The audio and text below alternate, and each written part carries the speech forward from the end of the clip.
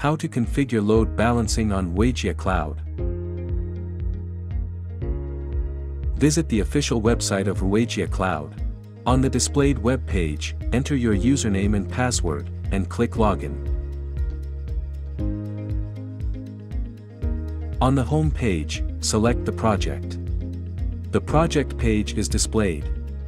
Click Configuration Devices Wireless Load Balancing.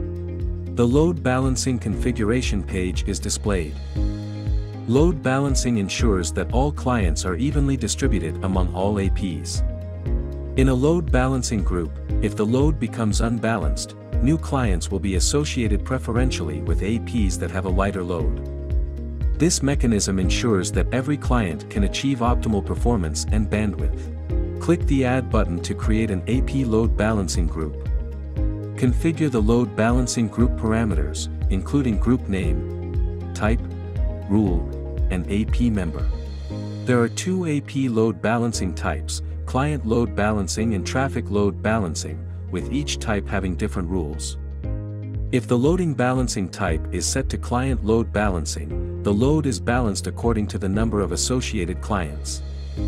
When the number of clients associated with an AP reaches a specified limit and the count difference to the AP with the lightest load has reached the specified value, new clients can only associate with other APs in the group.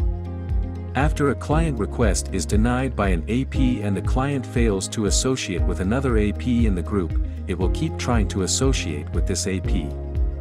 If the client attempts reach the specified value, the AP will permit connection of this client, ensuring that the user can normally access the internet. If the load balancing type is set to traffic load balancing, the load is balanced based on AP traffic.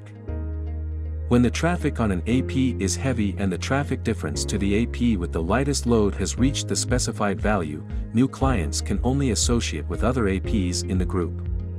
After a client request is denied by an AP and the client fails to associate with another AP in the group, it will keep trying to associate with this AP.